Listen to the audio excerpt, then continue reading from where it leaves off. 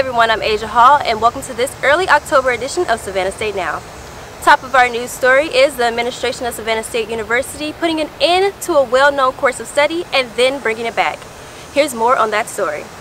Last week, students were in an uproar over the Savannah State University's decision to deactivate the Africana Studies program due to the lack of students graduating with the major. Two of Savannah State's beloved professors had this to say. And I think that it is appalling, for lack of a better word, that this program that was started by students as early as 1996 would be deactivated without consulting the students. I think anytime student protest results in such a vibrant program at a historically black university, I think anytime that happens, students should be consulted.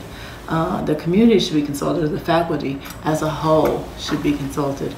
And so that lack of communication, I think, is one of the major problems. The students voiced their opinion respectfully and let the university know that ending an Africana Studies program at an HBCU is just unjust. Africana Studies is never about Africana Studies solely, it's about Savannah State.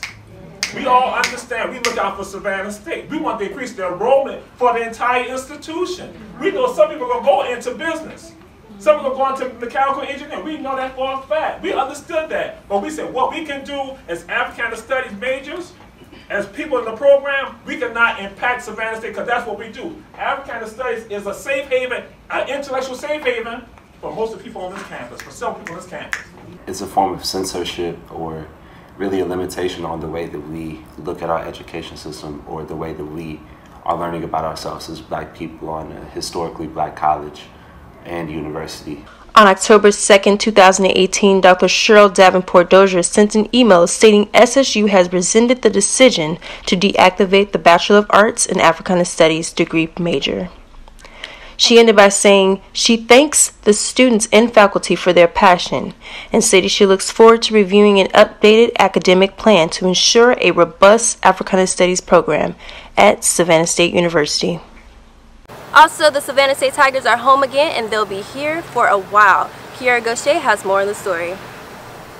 The football home season has officially kicked off. First home game, Bethune-Cookman won 35-20 over Savannah State this past weekend. Coach Niemeyer gives us more details on what fans can look forward to. Then when you look at the last 2 weeks where I think we've stacked up pretty well with teams, we've played them very tough and have gotten better from, FAMU to Bethune.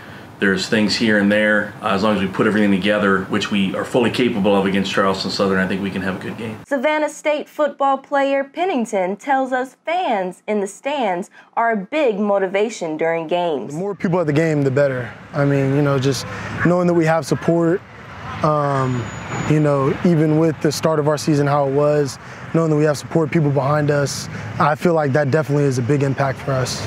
Catch Coach Niemeyer and Pennington on the field with their team this weekend as Savannah State Tigers goes against Charleston Southern. Kiara Gaucher, Savannah State Now. For Savannah State Now, I'm Asia Hall, and we'll see you next time.